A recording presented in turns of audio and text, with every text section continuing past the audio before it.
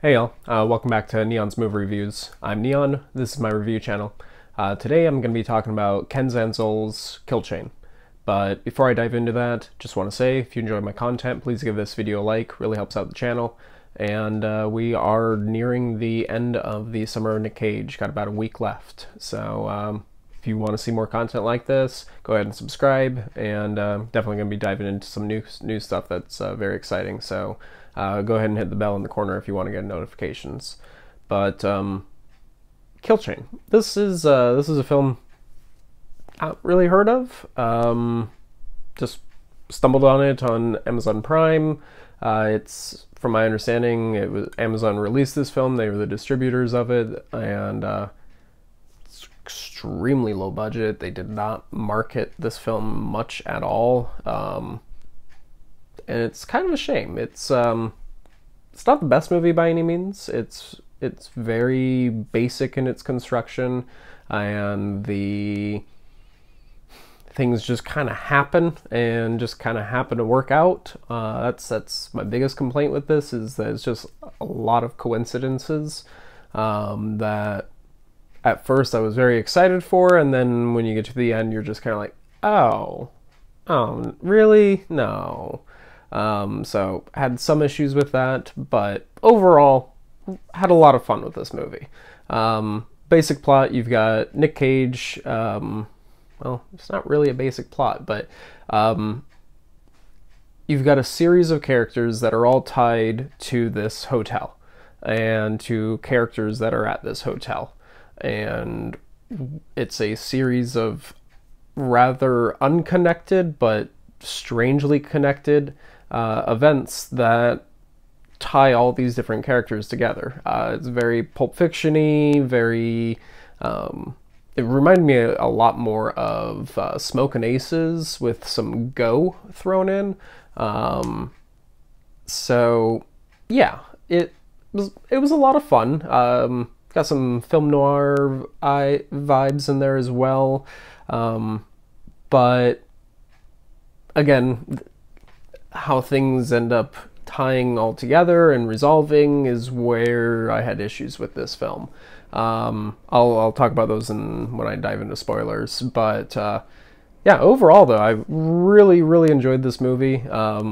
Got me interested right from the opening. You've got this great setup where two hitmen walk into the hotel. Nick Cage is the owner of the hotel. He kind of comes up there, and you can kind of tell that he's got a darker side to him, but he's playing just like, oh, I'm just a happy hotel manager. How can I help you? And they're calling his bluff, basically, and they're about to execute him. They hint towards that he is their target, and he convinces them to hear his story before they kill him. And from there, we get all these different stories that come back to this and kind of go past. But yeah, it's most of what I want to talk about is going to be in the spoiler section. So yeah, all in all, had fun with the movie. I will give it a 6 out of 10. It's not a great movie by any means, just fun entertainment, a little bit above the rest of the films I've given a 6 out of 10 to on here. But just, it's a fun time. Characters all do a decent job. Like, they're all interesting in their own right. The scenes are very good. The shootouts are really fun. You get some really cool setups as well. And something I noticed is that in some shots you can see the bullets flying, which was kind of cool. And the bullets also have force behind them. You can see the path that they go. You can see the damage that they cause, both to the environment and to the characters. And yeah, the bullets had weight in this. It wasn't just like characters would get shot up 100 times and keep going. No, like you see the entry and exit wounds of these things. I enjoyed that. And you get to, like, there's this really cool cool scene where, for some reason, all of these sheets are hanging in this room, and the two characters are duking it out. They're hiding behind the sheets and stuff like that. And whenever the sheets are shot through, they catch fire. And I thought that was kind of a fun twist on what we've seen before. Added a really cool aesthetic to the scene. And you got this other really cool scene where characters in the back of a car, and then there's the person driving the car, and they get into a shootout with one another. And that was pretty fun as well.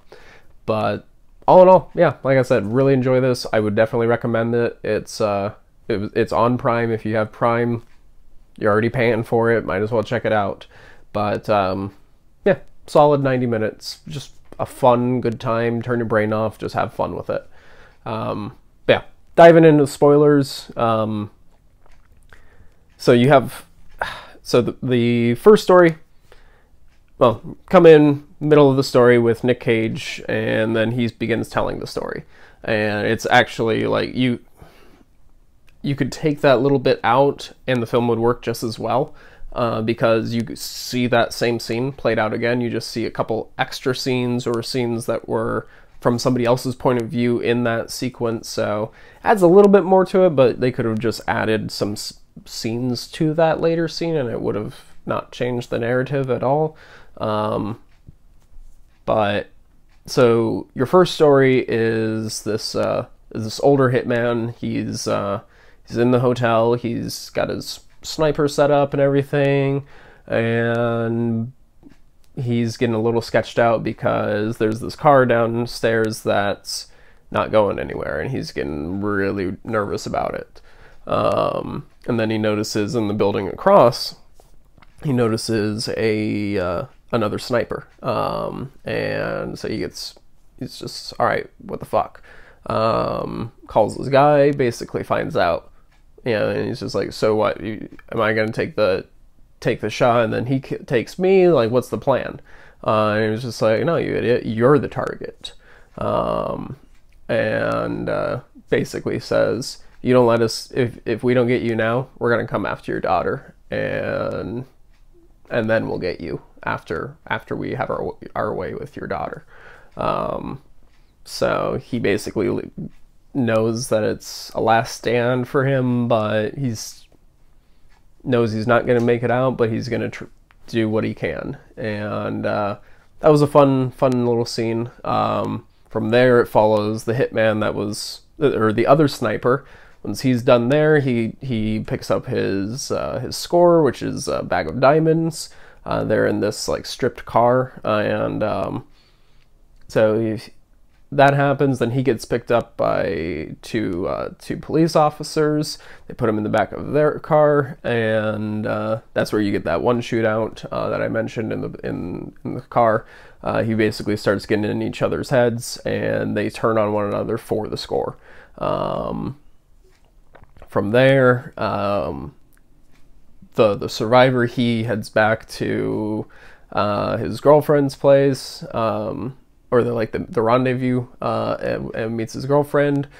She takes the diamonds from at that point, as the bad guys that they're dealing with, that they've like stolen money from or something, they come for them. They start running. He ends up getting captured, and the girlfriend runs and makes it to the hotel. And so she starts talking with Nic Cage. They start figuring out that they can use each other for their own plans, and then you've got the two assassins show up, and that all kind of plays out. And then from there, you basically learn that, and all that, really enjoying everything, is all just by chance. People making the best of the situation, just really had fun with it. My issue is that Nic Cage reveals that he's the guy that set up the hit on the guy upstairs. He's the guy that orchestrated, he's the one that is paying the diamonds, and like all of this is his doing. That's my issue, because so much of this story happened by chance that There's no way he can orchestrate all of this, and it would have been so much more interesting just having these characters just thrown into the situation and just dealing with it would have been so much better. It's weird. Less development would have been better in this film. Just keeping mystery and just keeping it, simple. But that's the big issue I have. But from there, it still plays out pretty fun. You get some more characters start showing up to the place, and things get fucking crazy as you would expect. But yeah, had a good time with it. Just my issue is that there is one person orchestrating all of this, and then at the end it just kind of ends. Like, you get a hint of like he's gonna go on to do other things and maybe try to save the assassin's daughter or something, but I'm not really sure. That's my big issue with it, is it just ends. There's hints of more to come, but it just ended and resolved in this really weird way. But yeah, still would recommend this film. Like, if you've seen this, I imagine you're at this point. I don't know, or you just don't give a fuck if you stayed through to this point. But yeah, I like this movie. I would watch it again. It was a fun little time. What did you guys think of this? But yeah, let me know down in the comments. Got a review coming out for Moonstruck next, and then I've got what was it called? Dog Eat Dog with Nic Cage and Willem Dafoe. But stay tuned for those, and hope y'all stay safe. Bye, y'all.